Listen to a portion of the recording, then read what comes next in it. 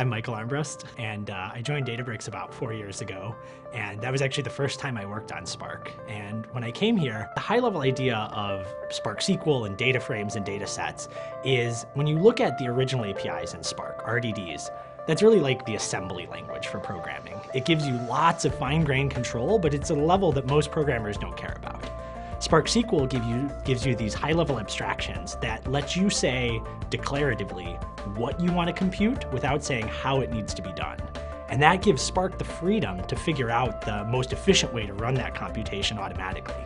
It can perform tricks like automatically compiling efficient bytecode or re-encoding your data in efficient binary format. And what that lets you do is focus kind of only on the computation that you want to be done and let Spark figure out how to make it as fast as possible. So Spark SQL is pretty much used for everything that people do with Spark today. Everything from doing ad hoc analysis to statistics to machine learning to even kind of more traditional things like ETL, where I just need to take data from one system and transform it and move it into another. So I think the biggest difference with Spark SQL is the ecosystem around Spark. If you look at a traditional RDBMS, what you're going to find is in order to even get started, you have to take all of your data and put it into that black box.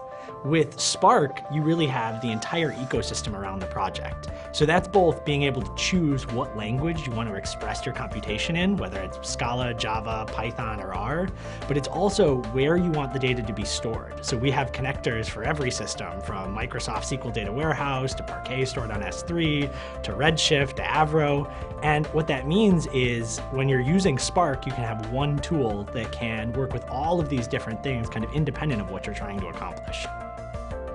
There's a lot of cool stuff going on with Spark SQL right now. So one area is streaming. We're spending a lot of time on making it possible to not only ask a question once, but to have Spark continually answer that question as data changes and as new data arrives. Other areas I see a lot of cool work going on is in the APIs in Spark. So we're doing a lot of work on making Python support better, and we're also making it possible to plug in new data sources while still taking advantage of rich optimizations like pushing down limits and filters and aggregations.